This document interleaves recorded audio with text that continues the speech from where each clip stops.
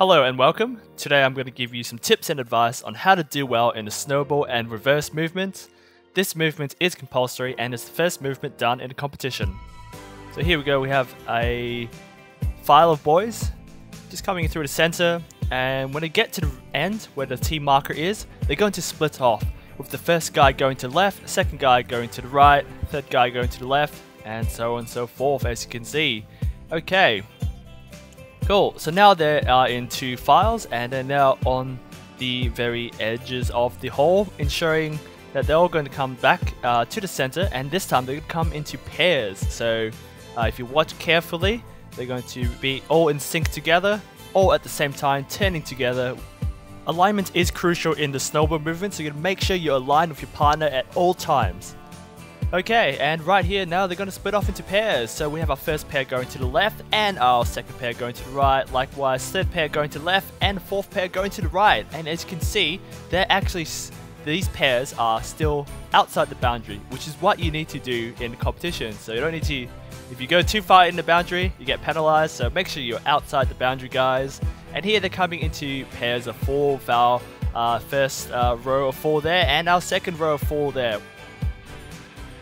When it gets straight to the end of the hole, they're going to split. So, as you can see here, they have split back into their pairs. Also very important, when they're in the pairs and they're turning on the corner, that they turn at the same time in a smooth manner with their partner. Kind of like a wheel in seniors drill marching.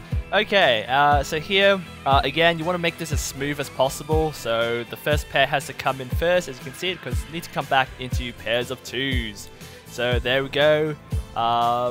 Yeah, coming back like that. There we go, and when they get to the very end of the T marking section, they're going to split off.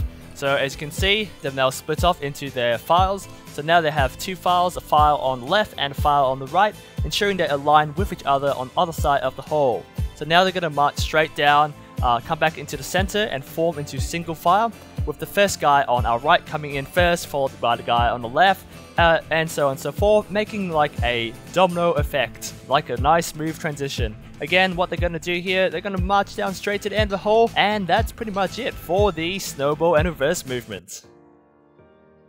In summary, to do well in the snowball and reverse movements, you need to know which direction to turn when you split and when you come back to the center. You also need to align yourself with your partner when in pairs or when your other partner is across the other side of the hole.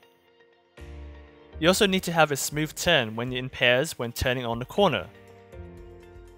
When you come back to the center, when you're either forming single file or in pairs or in fours, you need to come back in on time and make it look like a smooth transition.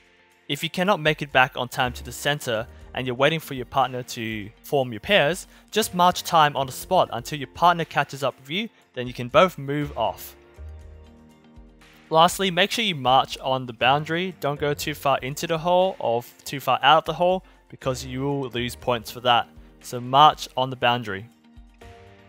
And that's an overall summary on how to do well in the snowball and reverse movements.